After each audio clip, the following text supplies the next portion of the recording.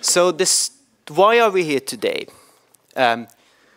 Last year, Wikimedia Foundation had a conference in London in the Barbican. I live quite close to, so I thought I should go along and look around. And I had hundreds and hundreds of people coming to me, and I had a wonderful time, and I have been talking to a lot of people, and I got very interested what you have to say. They all had the same question from me. But Gregory, what are you doing as a librarian? So I felt with Gemma that we have to put together a very small, short presentation from the librarian's perspective, what we are trying to do. And it's kind of linked with Alex's talk. Hopefully it will make sense. So the talk we are trying to do today is Wikipedia and the role of academic librarians. What we are going to do today is, well, first of all, dance a little bit, because it's the two of us. We would like to talk about ourselves, so who we are and where we are coming from, and just give an understanding of the place where we work at. Then we're going to move on and talk why we are trying to do what we are doing, and mention barriers that we face with. Then, of course, we are all to talk about what we are trying to do, focusing on our colleagues and students, and then a bit of conclusion at the end. So over to Gemma.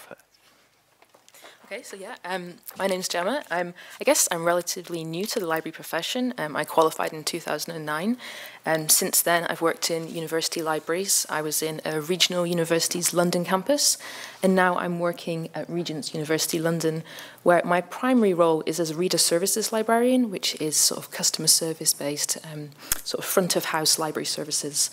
But I'm also the academic liaison librarian for the School of Psychotherapy and Psychology. My interest in Wikipedia stems from more of a general interest in collaboratively produced information that's produced out with the sort of traditional academic bounds. So when I was doing my dissertation for my master's qualification, I began to do some research into attitudes towards Wikipedia among the academic community, in particular the sort of perceived barriers that come up in conversations when we're talking about Wikipedia. And since I've been at Regents, I've been trying to sort of bring some of that knowledge and learn more about that in the context specifically of the university library. I told you we're going to dance a lot around. So my job title is Collections Librarian. Sometimes I don't really know what that means because it means quite a lot. But generally speaking, that means managing the printed and electronic collections. And that involves purchasing books, withdrawing books, donations, and cataloging. I've been a librarian since 2001. Originally, I'm from Hungary, but currently living in the UK. So I have an understanding of two different types of countries' attitudes towards libraries. I have been editing articles on Wikipedia for a few years now, but usually just 2, 3. And then last year, the shock happened to me when I went along to the conference. So that's kind of changed my life. And ever since I'm involved with GLAM, and I'm talking a lot about Wikipedia and GLAM to other librarians in the UK. I'm also an academic librarian for another school.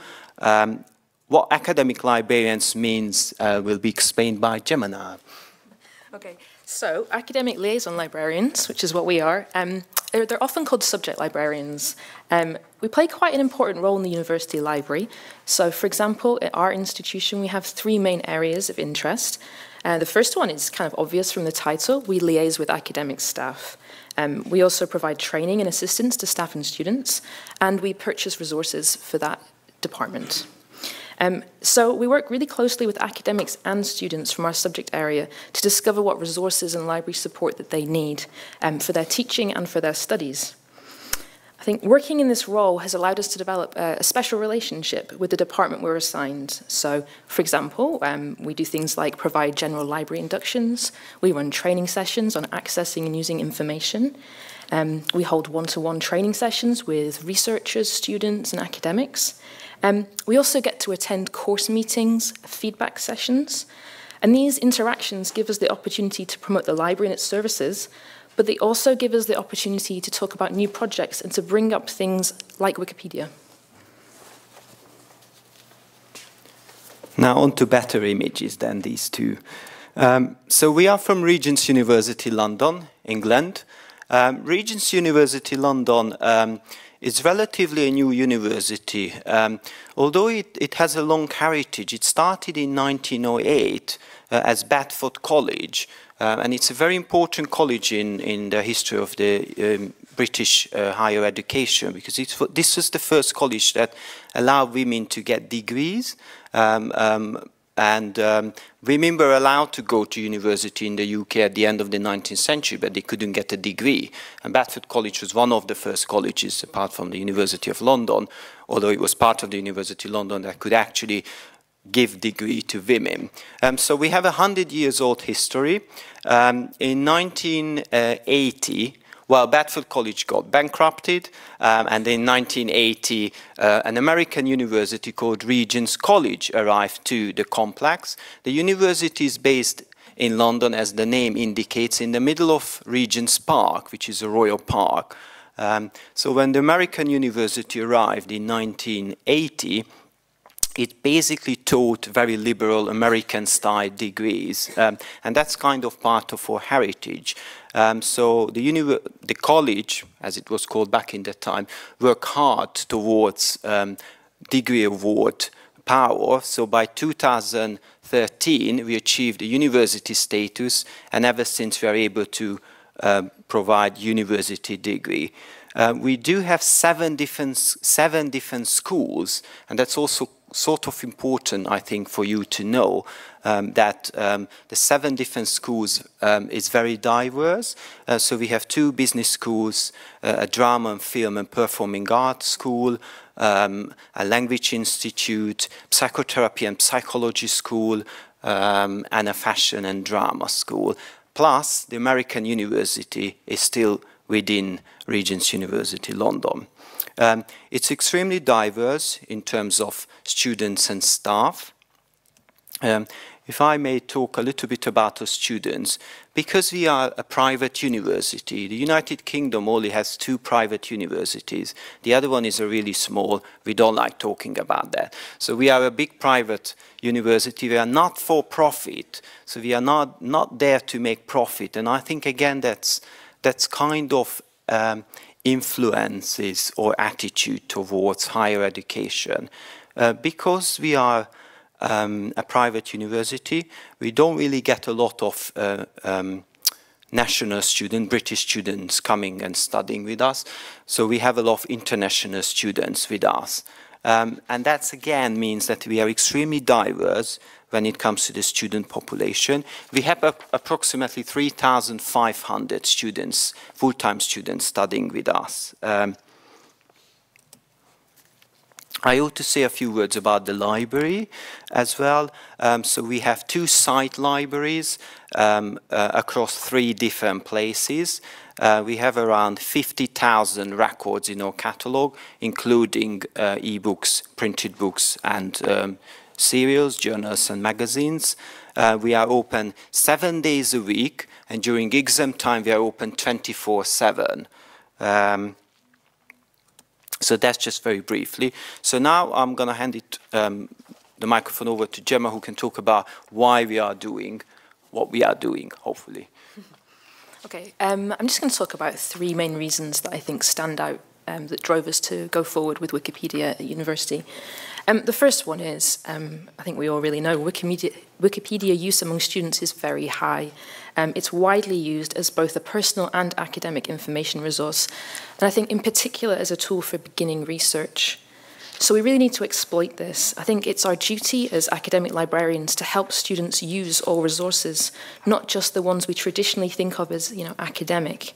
We want to help students use Wikipedia really well, so we need to show them how it works, get them to understand it. And I think while we're at it, why not try and get them involved if we can, get them contributing and see if we can get them to, improve the resource as well.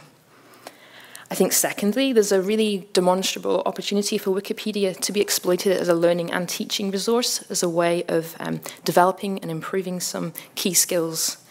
Participation in Wikipedia is a great way to incorporate collaborative skills into the curriculum, whether that's collaborating with students in the classroom or collaborating on a wider field with other Wikipedians.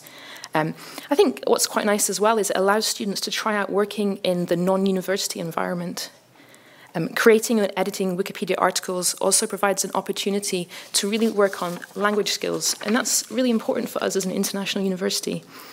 Learning how to produce clear, factual, bias-free and accessible writing is a really important skill, as are the opportunities to practice copywriting and translation. I think it's really the responsibility of our sector to equip students with the research skills to work with all types of information resources. Learning to use and participate in the production and editing of articles enables them to improve key research skills, thinking about peer review, source finding, critical thinking, and evaluation. I think it also has the added benefit of experiencing criticism from peers, learning how to deal with it and respond to it in a professional manner. And Gregory's going to come back to these later when we talk about what kind of things we've done to tie into these key skills. I think finally, we want to promote Wikipedia at work due to the importance of accessibility and knowledge sharing to the library profession. I think providing access to information for all and the training to use that information is the key goal of our profession. And when we were putting this together, it made me think a little bit about the code of conduct, the code of ethics that we have as librarians. And I wanted to pick up on the IFLA, which is the International Federation of Library Associations, and it sets out in its code of ethics that in order to promote inclusion and eradicate discrimination, librarians and other information workers ensure that the right of accessing information is not denied and that equitable services are provided for everyone. I think this ethos collaborates really well with that of Wikipedia. When we think about the mission statement of the Wikimedia Foundation, about empowering and engaging people around the world to collect and develop educational content. And the key thing for me, disseminating it effectively. So as such, we kind of see it as our responsibility to promote and add to the community of sharing in Wikipedia from the higher education community. So there's lots of great positive reasons for getting involved in Wikipedia in universities, but we have come across a few barriers. I think to start with, we can't get away from the fact that there is still a heated debate about Wikipedia and its use in higher education. I think common concerns that we hear expressed by academics usually relate to a perceived lack of veracity in Wikipedia, concerns it maybe isn't accurate, that it's unreliable, we can't trust it. And I think this generally relates to the fact that it's out with the traditional academic peer review system. It leads to questions of trust, issues of control, management. But I think something that's quite prominent at the moment, particularly in the UK, is related to sort of philosophical tensions. So academics can sometimes seem to work in a very insular and competitive world. There can be a real fear of sharing knowledge because promotion and job opportunities are so linked to publishing in academic journals. There's a hesitance to share research and knowledge openly. And I think the democratization of knowledge displayed really clearly in Wikipedia is therefore seen by some as a bit of a threat to their role. So sort of aside from those kind of things, there's also really practical barriers that we've found. One of the challenges that we're trying to overcome is a lack of engagement between library staff and academic staff. We've recently had an increase in staff in our library, which has allowed us to grow our academic liaison program, going from 3 members to 7 members. And that means we have, more of an opportunity to attend meetings, network, get to know the academic staff. But building relationships takes a lot of time and effort from both sides. I think crucially, finding times to get students and academics together also poses a challenge. Dealing with time-sensitive priorities means that projects like this can get sidelined really easily. Also, it's incredibly hard to persuade students to attend a non-compulsory, non-credit-bearing session. So providing the time for education, promotion, training, and then follow-up support is really difficult. We have finite time and resources to work with, and we have quite a few challenges to overcome. So now I'm going to hand over to Gregory, who's going to talk about some of the things that we have done and that we're hoping to do. Thank you. So there are 2 librarians. One of them still has a smiling monkey behind his desk from last year's foundation conference, which probably some of you still have got the monkey from last year. So we know what we need to do. Again, I'm pointing back to Alex. We understand our barriers. We understand what we should do. But I would like to give you an insight what we can do. In the context that you heard before, in a small university, when we have a million other things to do, but deep down, both of us are still passionate to still do something. Outside of working hour, that's a whole different world. We are here as academic librarians. Of course, after 5, both of us becomes a Wikipedians, but that's not the talk about today.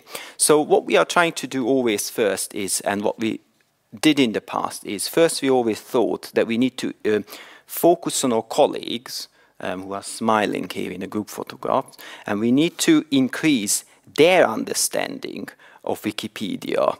And especially when when we talk about Wikipedia to our colleagues, we always focus on the 5 policies, because I think we both agree that we need them to understand Wikipedia's 5 policies, which you are all aware. And quite often, we are a bit cheeky. What we always do is, we always get the same question, yes, but Wikipedia is not reliable, go away. So we always bring the example of the 2005 study when Wikipedia was compared to the Encyclopedia Britannica, and that's when we get our attention. Wow, I didn't know that. And that's the point when I always come in and say, well, did you know how many people visited Regent's University London Wikipedia's page? Oh, nobody would do that. Why would that? So then the number goes up, and then again, all the academics, wow, I never thought about that people actually go and look at Wikipedia. So what we did in the past, and what we are doing still, is something that we call tricks of the trade. So these are like 45 minutes, very informal mini conferences, when basically we have the opportunity to advertise that we're going to deliver a short presentation on Wikipedia. Academics and non-academics are invited to come along, ask questions, bring their lunch, and it's kind of opening the world up for them. This is usually on various topics, but we do this every year.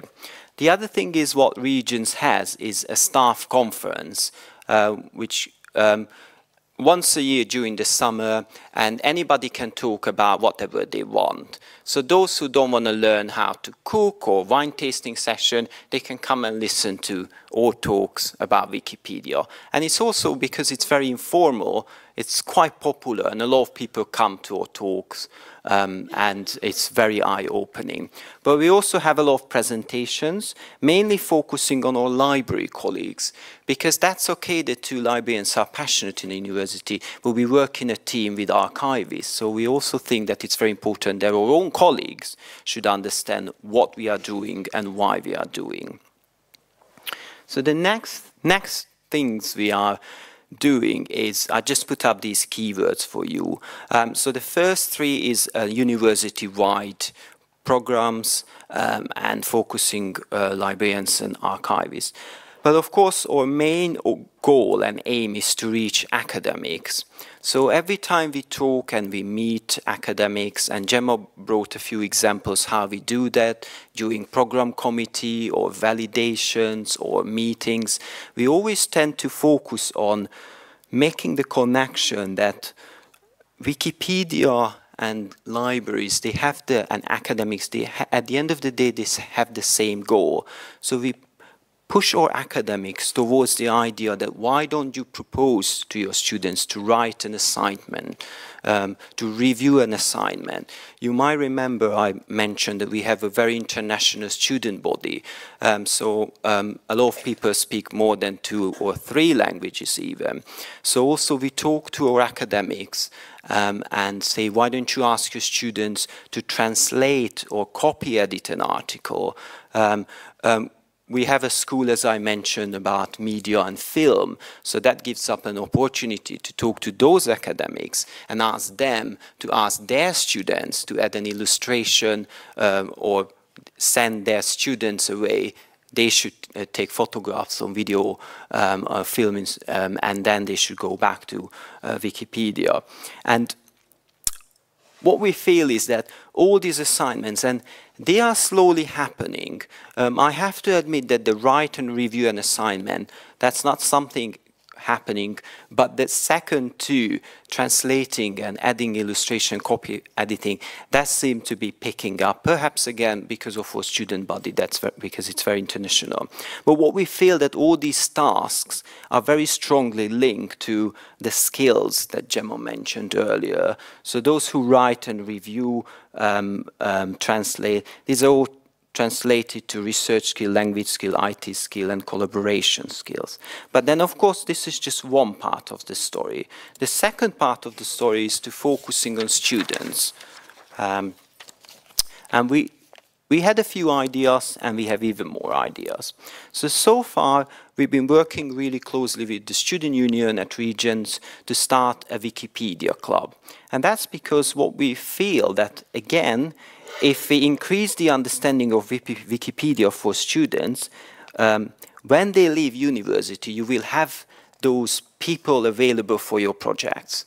But first they have to kind of get hooked for the idea for Wikipedia.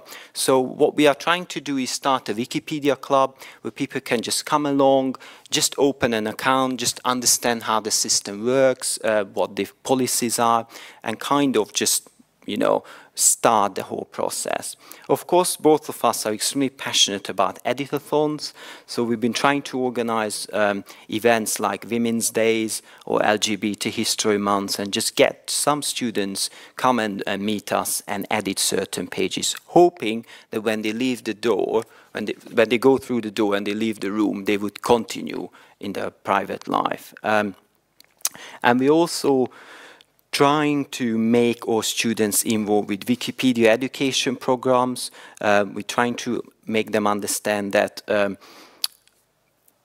there is a possibility there for them to cooperate with the program, and there's online help available.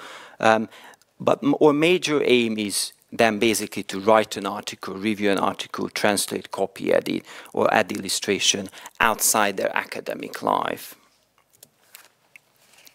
So a few words about conclusions. Hopefully the future is better looking than regions during the winter in the snow. So this is just the beginning of our process. What we are trying to do at the beginning is just train people, train our colleagues, and just increase the understanding. I know for some of you it sounds very small, but this is what we're trying to do, is just increase the understanding of Wikipedia. But of course we have plans for the future. We are always looking for suggestions and inspiration and ideas from other librarians or Wikipedians. We tend to come to a lot of conferences as well related to Wikipedia or open access. As I mentioned earlier, what we are trying to do is develop students, so when they leave regions, they will have the skills and the understanding to use Wikipedia, and hopefully they will be into continuing using it, and also they will be motivated to be involved in the Wikipedia community. We also think, as librarians, that more library, museum, archive workers need to be involved with Wikipedia.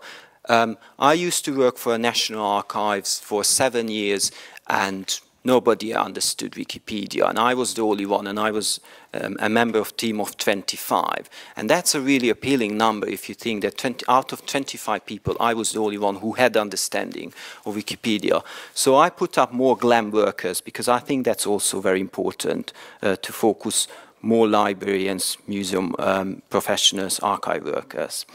And then CILIP. CILIP is the professional body for librarians in the UK. And this is, again, we feel that the professional body for librarians is just not doing enough in the UK. I think the professional body, CILIP, should play a leading role in promoting Wikipedia. And this would provide an opportunity to encourage participation among a much wider professions, rather than a few librarians just struggling in a small university.